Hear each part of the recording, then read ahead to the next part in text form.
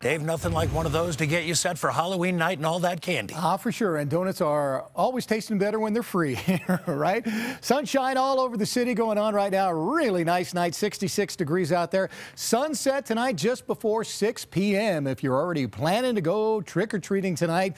And it's a weather forecast that's enough to have Frankenstein doing a dance here. 57 at 6 p.m. tonight, should be about 53 at 7 p.m. and about 50 by 8 p.m. under mostly clear skies tonight. We've got a few clouds passing by, but those will be out of here in about an hour or so. They're just drifting over the Denver metro, or high clouds, nothing really big, just on this flow around high pressure, which is locked between Nevada and Colorado here. That's going to deliver some really nice days.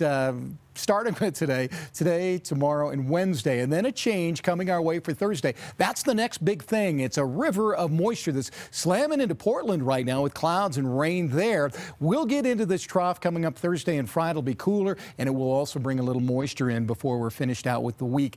For tomorrow, though, here's what we're looking at. We'll be clear out across the eastern plains. Clouds increasing out west. As a result, you'll be a cloudy day out there and cooler, too, for most of western Colorado, and then they'll pull out across the eastern plains later in the afternoon. Not much moisture with this. Might have a little sprinkle in some of the northern and central mountains. That's about it out of this cloud cover coming in. So lows tonight for our metro area, about 32 in Frederick, 39 in Central Park. Same thing in Littleton there. And highs tomorrow, Roxborough Park 71, 69 in Arvada. And out in southeast Aurora, you will be about 71 tomorrow as well. Most of the 70s out east. Mountains in the west will be 50s and 60s on high temperatures tomorrow afternoon. So tonight, we'll dip down to about 39 in town, 37 at the airport with mostly clear skies. Tomorrow, near 70 degrees at the airport, 72 downtown. The record is 78, so no record, but very, very warm. We do it again on Wednesday, but it will be a little windy. And then on Thursday, 51 degrees. Could be a first alert weather day